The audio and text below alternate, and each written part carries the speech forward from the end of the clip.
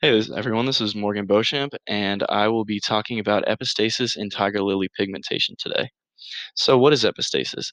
Epistasis comes from the Greek roots epi, meaning up or above, and stasis, meaning blocking or disabling. So, I like to think of it as a gene getting up to disable another gene.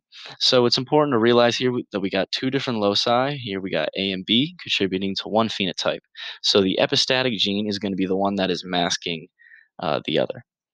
Now, there are many different kinds of epistasis, but today we're just going to focus on duplicate recessive epistasis. So, duplicate recessive epistasis occurs when either recessive allele will prevent the phenotype change. So, let's look at an example. So, we have a yellow parent tiger lily here, and let's say that it has the dominant A allele. So, that is going to call for a synthesis of a protein, which is then going to go on to the intermediate stage. So then you take a look at the B allele here, and let's say it has a dominant B allele again.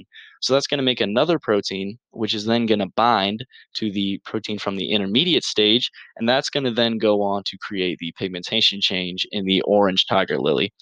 However, if either A or B is recessive, there is no intermediate protein, then no pigmentation change will occur. So let's look at a test cross between a dihybrid heterozygous parent generation. Now we see that there are all possible allele types here. So via independent assortment, we got all gametes, or all possible gametes. We have a typical genotypic ratio here, a 9 to 3 to 3 to 1.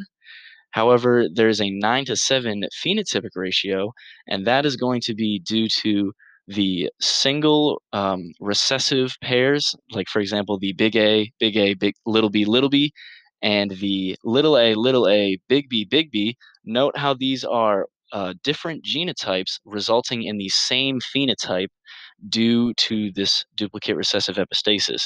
And it's important to remember that if we got one recessive pair, then the pigmentation change will not occur. So let's look at a different test cross. We have big A, big B, and little a, big B, little b. So all the possible alleles are in the picture here again. So we got all possible gametes.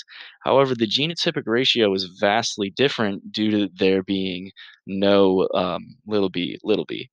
So the phenotypic ratio here, we're going to have an 8 to 8 or a 1 to 1 just due to the little a, or the big A, little a. So that's all. Thank you for watching. Here's some references.